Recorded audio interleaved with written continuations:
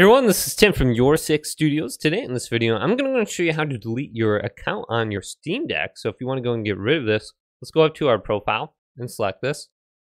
Then go down to account details. Then just on the left, you can see account details. So let's go over to the right and scroll on down under here. And this option will be the last option on the bottom. It says delete my account and it's in orange. So we can press A on this.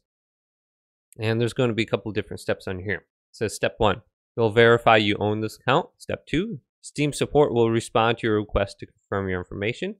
Step 3, your account will be locked and then deleted in 30 days. During this time, games that use VAC secured servers will not be playable, nor will purchases be allowed on this account. You can cancel the account deletion by contacting Steam support within 30 days. Then just go on down to where it says proceed to delete this account right here on the bottom. And then you can follow through with that request. So very simple to do. It just takes a little bit of time and then your account will be deleted. But hopefully this video did indeed help you out. Leave it a big thumbs up and subscribe to my channel down below for more technical videos coming up next on YourSixStudios.